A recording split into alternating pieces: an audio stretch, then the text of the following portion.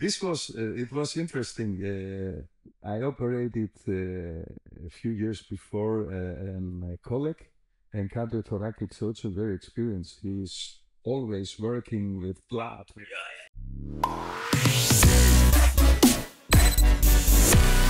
Ladies and gentlemen, welcome to another episode of the Rhinoplasty podcast with me, Dr. Cameron McIntosh. We're coming for season 3 live, one-on-one interviews for the podcast. It's really nice to be able to actually see people in person and speak.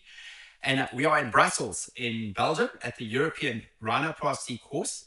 And I've got the absolute honor and privilege of having one of the other faculty members, all the way from Greece, Jannis Constantinidis, to be able to speak to us. Jannis, welcome to the podcast. Nice to meet you, Cameron. It's an honor. And as I told you in the coffee break, you do a great job, organizing this World Rhinoplasty Day, the Rhinoplasty Olympics, let's say, and for bringing us together. And I would like to send a message to all our friends, all the family, Rhinoplasty family, that we should meet such a meeting here, the European Rhinoplasty course, and other meetings to exchange knowledge, to share knowledge, experience, and etc. So It's nice to be with you. No, it's great. Tell us, for the listeners, tell us a little bit about yourself and how you ended up where you are. I started my specialty in Germany. I worked 6 years with Wolfgang Graf in Fulda. And then I moved to Hamburg. From the frontal side of surgery. Exactly. We wrote the first paper together about the classification of the frontal endonasal approaches. And I was really, this was a great experience for me. And it was a great pleasure to meet such a teacher and, let's say, second father. Yeah. And then I moved to Hamburg University. And then from Hamburg to Erlangen University, worked there with Professor Iro, Professor Weekend. Yeah. And then there was a very difficult decision, 2003, what to do, to stay in Germany or to move back to the roots, go back to Greece. And my wife is a German, I have a German wife, and then we decided to go back to Greece. And I became then the professor and head of the university department in Thessaloniki. And since then, we organize meetings, courses, and I sent my residents in meetings also. And the last years, we organized yearly the Thessaloniki Rhino Days. Yeah. We have also organized the ERS meeting in Thessaloniki under difficult conditions, as you know, under COVID. So for the listeners, tell us what's the ERS stand for? The European Rhinologists Society meeting. Yes. And this was a great success, and I was very happy. We, in the board, in the ERS board, we had a lot of stress. Of course, COVID. Yes, exactly. And we had 1,100 participants in person. Wow. And nearly 500 online. Wow. And I think this was great. And since then, I think a few rhinologists know where Thessaloniki is. Yeah, okay, yeah. And this is also something that I would like to send a message. So you're welcome to visit us, you Cameron, and also the other people from this great rhinoplasty family. Okay, so now let's carry on along this route that we're going on, rhinology and rhinoplasty. So I think it's possibly two things. It's a subject not often spoken about at rhinoplasty courses, but it's something that's much more common than we think, is people with some type of nasal pathology, not just purely rhinoplasty. So be that some kind of allergy or some kind of infection, etc. Tell me a little bit about how you approach that with rhinoplasty. That's an excellent question, Cameron, because we should not lose the forest and seeing the tree. We have to evaluate the patient as a whole person and as a whole pathology. And very often we see patients that had an excellent septoplasty, excellent aesthetic result after septorhinoplasty, but they still have a blocked nose. To do the allergic rhinitis, vasomotoric rhinitis, chronic rhinosinusitis. So what we are doing is we completely evaluate our patients also about other pathologies. And it is very important, and I think we should do that, to treat them, to go for all therapeutic possibilities before we operate, before we take the knife and perform a septal rhinoplasty. And I think this is very, very important because in the end, if the patient cannot breathe, I think this is a problem. And he asked you, you did excellent work, but I cannot breathe. I still have problems. So this is very important. And we are also take care about the condition of the mucosa before we operate. I think this is also another issue. So to use saline solutions, to use pharmaca and sprays and etc. To have your nasal mucosa in the best condition before and during surgery. Okay. So another question. So a patient presents and they have nasal polyps as well. So there's maybe some septal pathology, nasal polyps, they want their rhinoplasty. There's no signs of any infection though. What do you do in such a case? Do you do functional endoscopic sinus surgery at the same time, or do you do two different operations? We know from the literature that there is if a patient has no purulent rhinosinusitis, pass inside the nose, and also no aspergilloma, etc. In these cases, there is a very low risk to have an infection if you do both. That means if you do an FES operation, functional endoscopic sinus surgery, and a rhinoplasty. So we do both. Okay.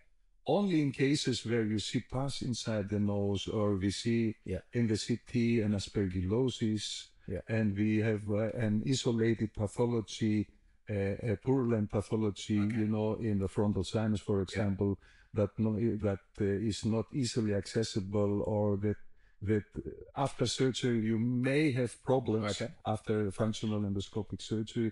Then in these cases we do first the FES, and then we go in a second step and do the rhinoplasty. But in the majority of the cases, we do both in one.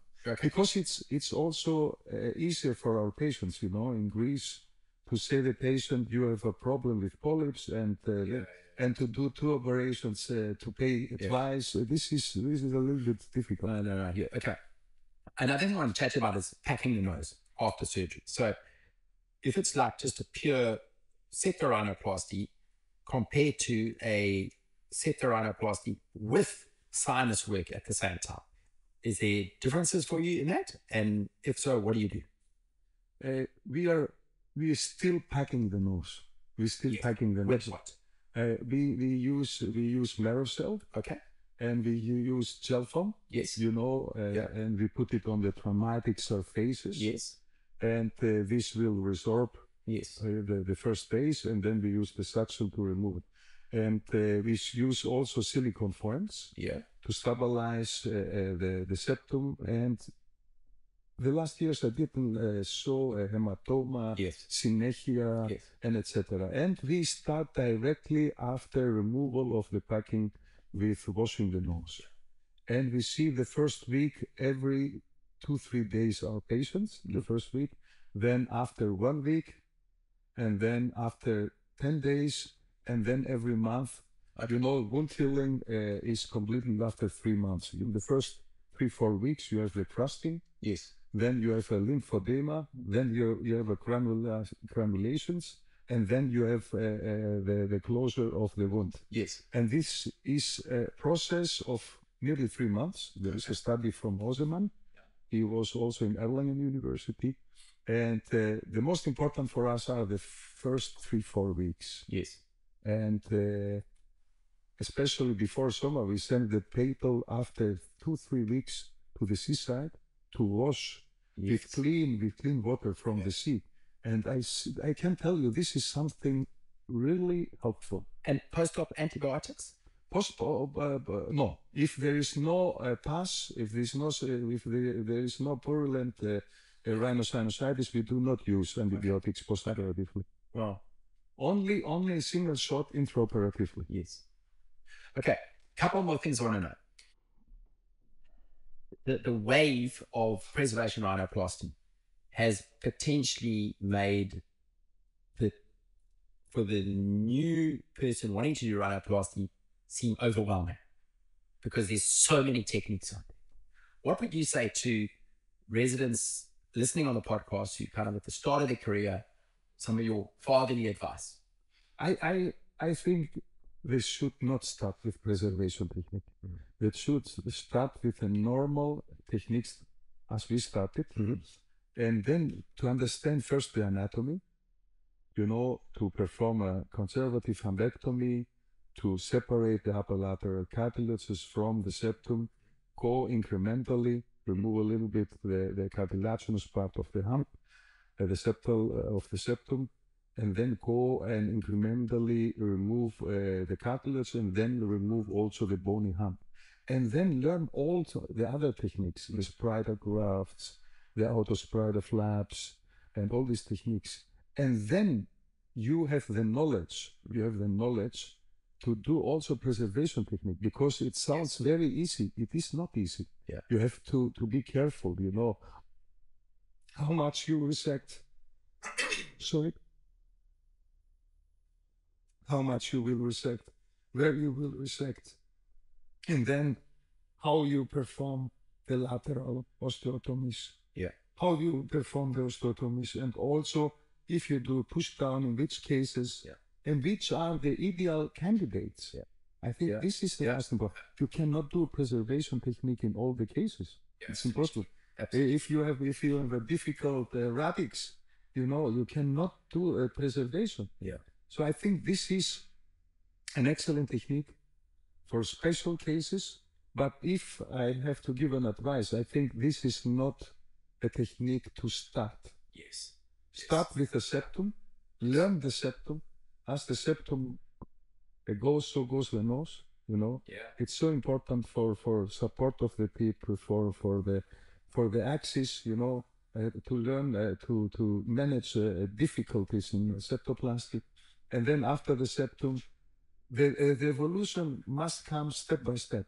Yes. You cannot go. And then if you do rhinoplasties, Cameron, I think you have to select also the cases in the beginning, easy cases. If you have the feeling that you are not confident, then have another more experienced surgeon with you in the first operations, and then go.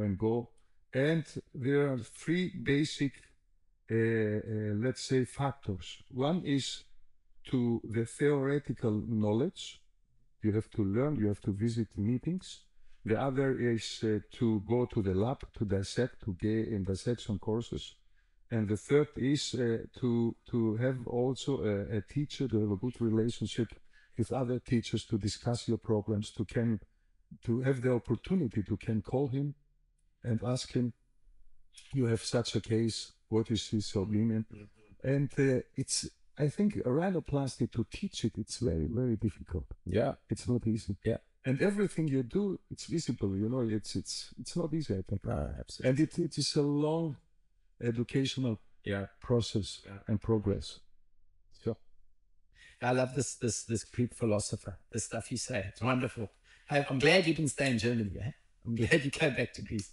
I want to hear that funny story again you told me about the cardiothoracic surgeon. Tell our listeners about that. It was interesting. I operated a few years before a colleague, and cardiothoracic surgeon, very experienced. He's always working with blood. Barriers. He so open the thorax and it's up inside and etc. And his wife needed an rhinoplasty, so I did the rhinoplasty, and he asked me to be present in the OR. I said, the basic principles are against that. Yes. Because there are principles that say, don't be in the OR, don't operate people that you like, and don't be in the OR people that you have a strong emotional relationship. Yes. And he said, no, I will be there because she need me. And then I said, you have to ask the director of the private hospital. And he gives him, he said also, okay, you can go. And then he came inside. I started with my rhinoplasty, and then he collapsed. And I found it very, very funny because such an experienced surgeon, And this is, I think, this demonstrates how important it is to follow the principles. You know, not to be inside and not to operate in people that you love and not operate your family. Yeah. No, Jannis, you know, it's so interesting listening to you. And I think one of the big take-home messages for today is how important the nasal physiology is. And, you know, you can't just go out there and think you're going to smack out a rhinoplasty if you're not actually managing the patient holistically, you know? And it's absolutely right.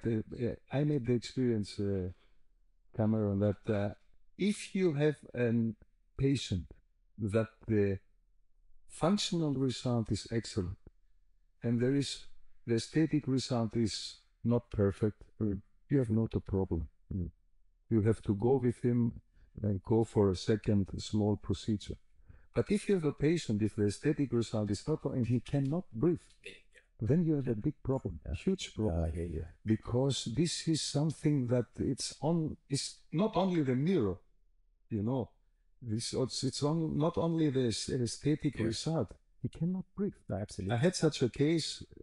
I revised it a few months before. She worked as a personal trainer. She couldn't work more. That's terrible. It's terrible. Yes, of course.